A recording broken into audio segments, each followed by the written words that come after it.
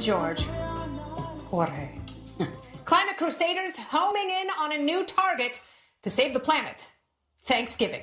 Yes, according to the Huffington Post, you should give up eating turkey and consider changing your travel plans to reduce your carbon footprint.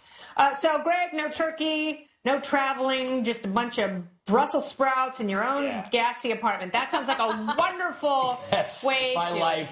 No, this was Pitt's The War on Thanksgiving, but this is the Huffington Post. The only war their bloggers are waging is against the elastic waistband of their soiled sweatpants. By the way, Huffington Post is for sale. I think the Five should buy it and make them write about sports. Ha ha, Deadspin. But this is an example of you, not me sacrifice. I'm telling you to do this, knowing that nobody will check that Huffington Post writer to see if they're taking their own medicine, right? And if you call them on it, they'll say, oh, no, writing the article is my contribution to this problem. I don't really have to do anything but write the article. Oh, no, I'm still going to eat turkey in Peru, where I'm flying private. It's going to be great.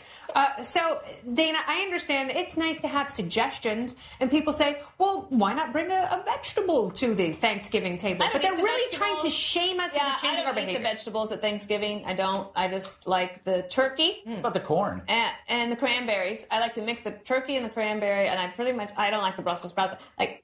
I'm the opposite of this. The other thing is, on the Huffington Post, I'm pretty sure that 4 times a week you could read an article about how lonely Americans are and how it's an epidemic. And now they're saying don't go visit your family on the best holiday of the year. Yeah, rotten hell, Grandma. You know, I'm going to be sitting here by myself in my because vegan of my utopia. carbon footprint. Yeah.